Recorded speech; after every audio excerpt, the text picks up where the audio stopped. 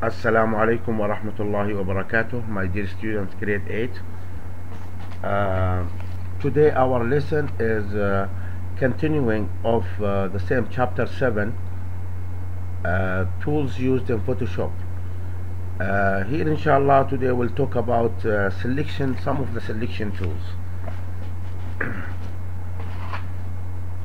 First, let's open an image. We'll open an image, for example this picture here. To zoom the picture, just press Ctrl plus, and to zoom out the picture just press Ctrl minus. Remember that every time you make more zoom on your picture, you can make a better control and a better effect. You can work accurately on your image. Today we have here the first selection tool is the marquee tools. Marquee tools, it's by default, it's a rectangular, a square selection, used for square selection this way. Okay, and if you want to move or drag the picture, just use the moving tool this way. So now I can drag and move my selection area. We'll go back. If you press here on this black arrow here at the edge of the rectangular marquee tool, you will find there is an elliptical tool, marquee tool, and single row marquee tool, and single column marquee tools. All these tools are used for selection. For example, this elliptical marquee tool is used to select part of the picture on round or elliptical shape, and then I can move my image like I told you.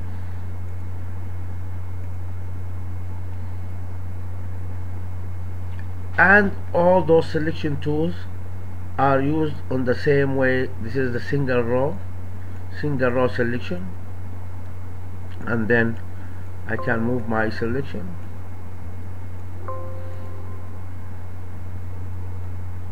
And I have also lasso tools.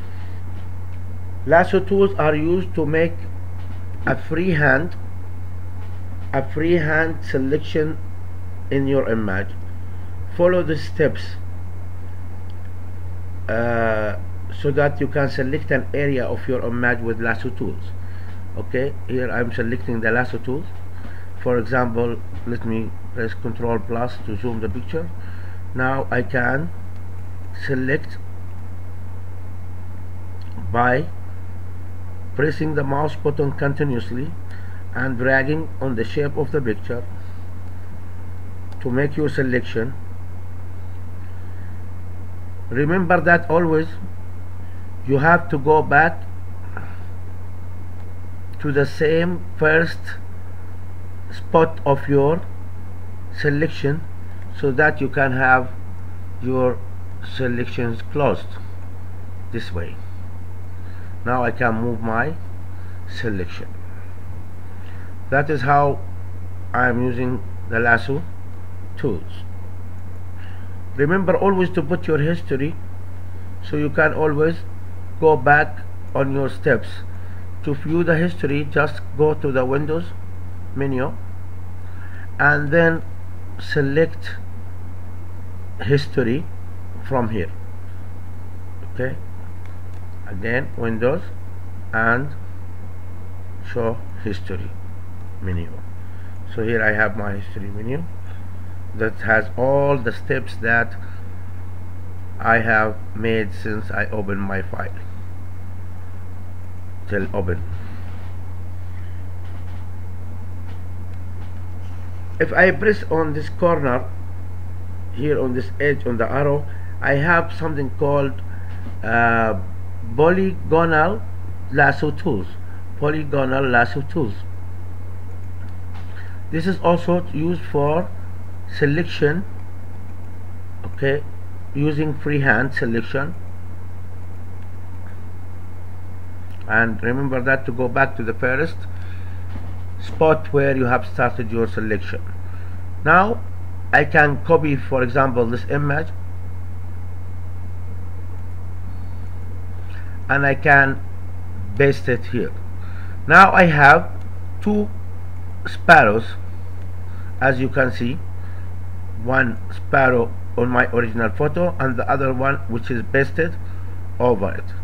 After this, I can use maybe the eraser tool to start enhancing a little bit my picture and erasing the additional unwanted part of the picture.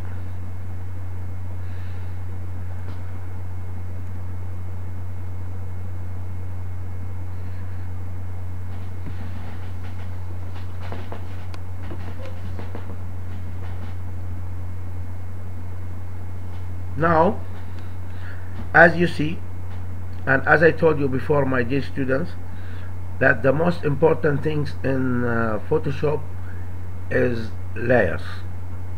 To view the layers, again, just you have to press on window and click on layers here. So here is my layers window appears. In this layer window, you have an eye icon. Eye icon means the picture is active, and I can deactivate it by pressing this eye indicator here, as you see. Now I can clean little of my picture to enhance, make it look a little bit more real.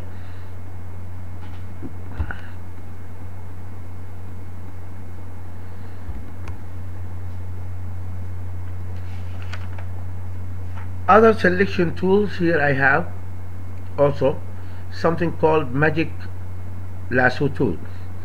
Magic lasso tool, just by clicking the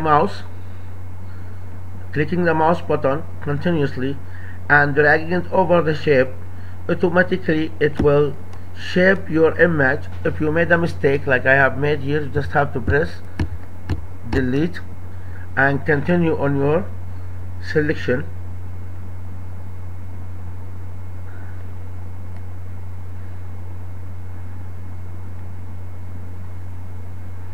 And it helps in fast selection.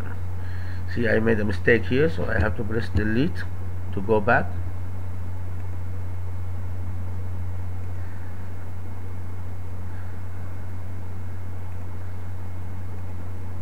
Remember always to go back to the same place where you have started your selection. Also, my dear students, I can copy this and I can paste it here again, and every time I'm making copy and paste, automatically a new layer will be created.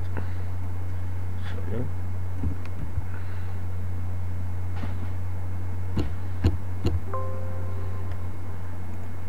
now I can move my layer.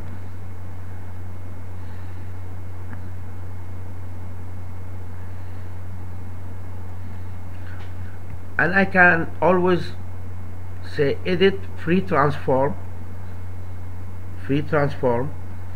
to resize my image, and then drag it wherever you want.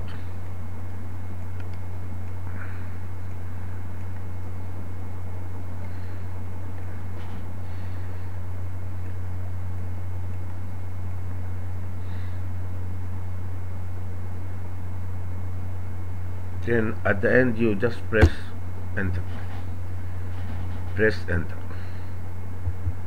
Now by clicking on that layer, That layer will be active for me to move it or drag it anywhere I want.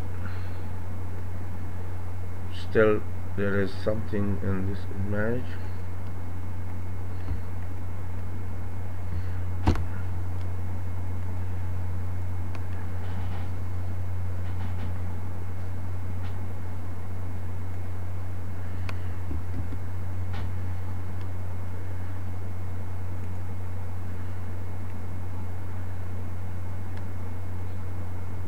In fact, you see that I'm using the eraser to erase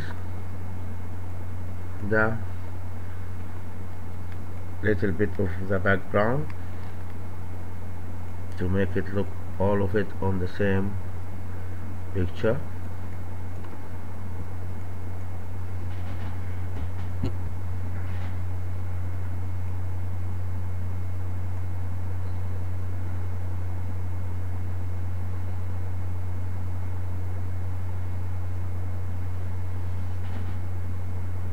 My dear students, that was the lesson for today. Thank you very much.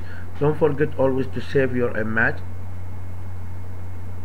Inshallah, next lesson will be about more how to use those tools in Photoshop.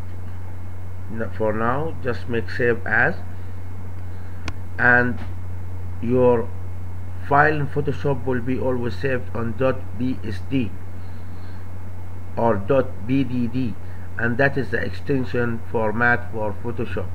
Just rename your birds, let me rename it birds, and save it in my desktop and click on save and say OK. Thank you very much, my dear students, and that was your lesson today.